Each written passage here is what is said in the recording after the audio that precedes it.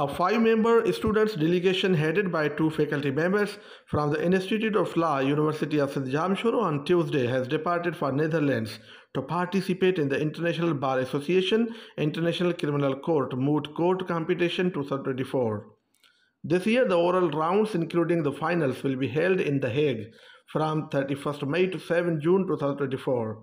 Over the course of a week, the participating students, including that of the University of Sindh, will engage in a comprehensive educational and social program designed to create learning and networking opportunities. This long-awaited competition, which takes place every year in different countries and focuses upon contemporary issues of international law, will be judged by distinguished scholars and judges from the International Court of Justice. The five-member delegation of University of Sindh law students under the supervision of two teachers, Mr. Atif Ali and Mrs. Rehana Anjum, left for The Hague from Karachi International Airport, where they will get a significant platform to exhibit their legal prowess on an international stage. According to the Director, Institute of Law, University of Sindh, Dr. Sardar Ali Shah, the team, comprising five brilliant students and their two supervising teachers, has been rigorously preparing for this event since February 2024. He highlighted the extensive efforts put into research, drafting written submissions,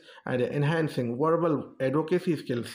Our students have been fully immersed in this preparation, devoting countless hours and efforts, he said, and added that he was feeling proud in the team's commitment and diligence, which ultimately paid off when they secured visas for Netherlands.